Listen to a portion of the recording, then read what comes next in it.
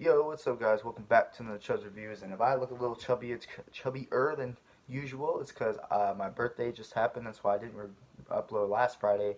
And Monday's upload was pre-recorded because Sunday was my birthday. I turned 21, and yeah, I'm just fucking trying to do YouTube, and I'm 21. So pray for me. But this is just a hobby. This is just for fun and giving my opinions. Today we're reviewing Doom Patrol Season 2 on HBO Max, or I don't even think the DC Universe app exists anymore, but that's where the show originated. I did Doom Patrol Season 1, and that review will probably be better than this one because it was like right after I watched the season compared to I'm like kind of late on reviewing this after I finished Season 2. And also Season 2 is not as good as Season 1 like most shows. But I kind of blame coronavirus because the show was kind of rushed at the end. It only has 9 episodes of the season compared to the 15, which is funny because I think 9 is too little for this show, and 15 had like 2 episodes too long, or it could have been 12 or 13 episodes. It'd be the perfect amount.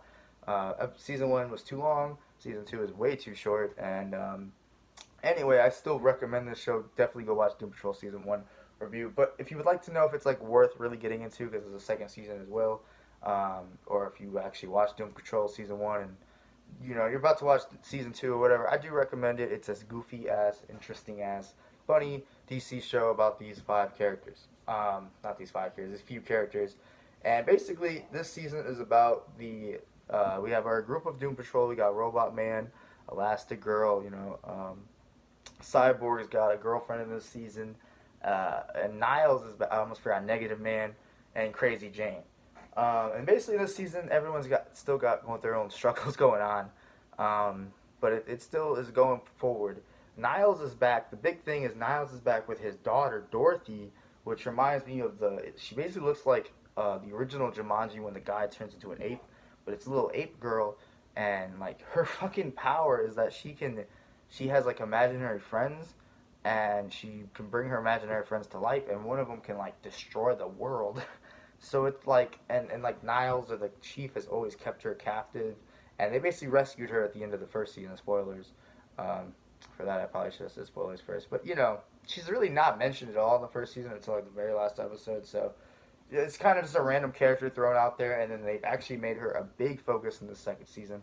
And if you like adorable characters that are fucking menacing and have weird shit going on in their head, then like this is a perfect character because she's just brand new and she's very interesting. So she has these like giant spider, a friend that's imaginary, and I don't know. This season was way more funny, a little bit more funny than the first season, but a little bit more too edgy and goofy. Like at one point they fucking all shrink, or no, the beginning of the season starts with them all shrunk because that's how like the last season ended.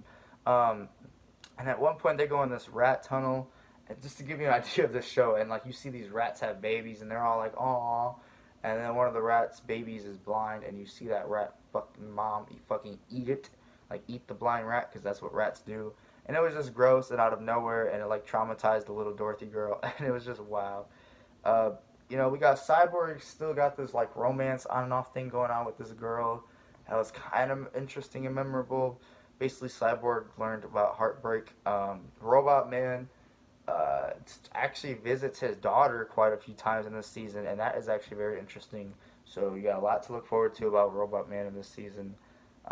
He's just as funny. Brendan Fraser as Robot Man is hilarious as ever. Um, and yeah, this, like I said, this season it didn't actually have a main villain. Mr. Nobody was the main villain of season 1. Does not make a return in season 2. We got like Doctor Time, no, Mr. Time.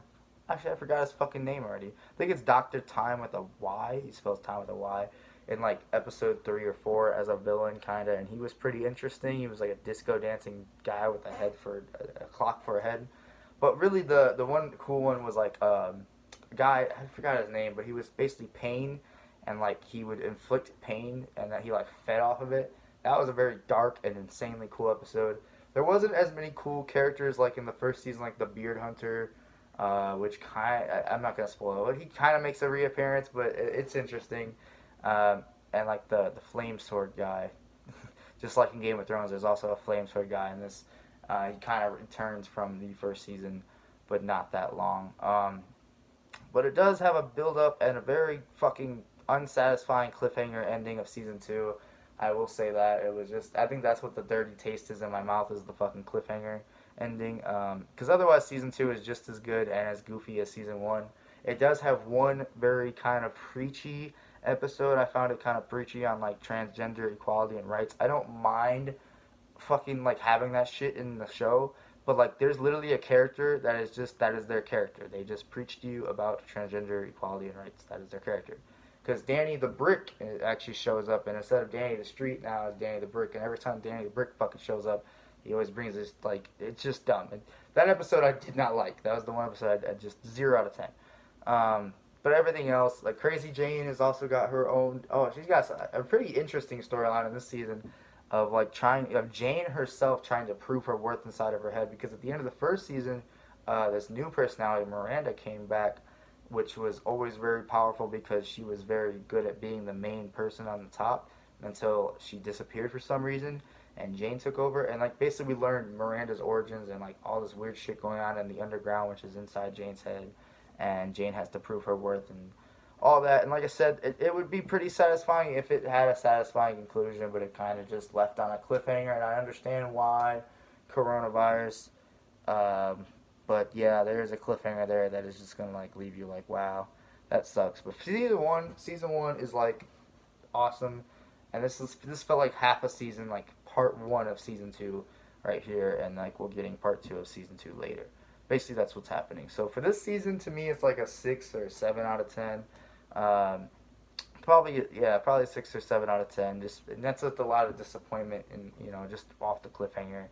Other than that, it's pretty much good old Doom Patrol. If you watch my season 1 review and like what you hear there, you're gonna like season 2.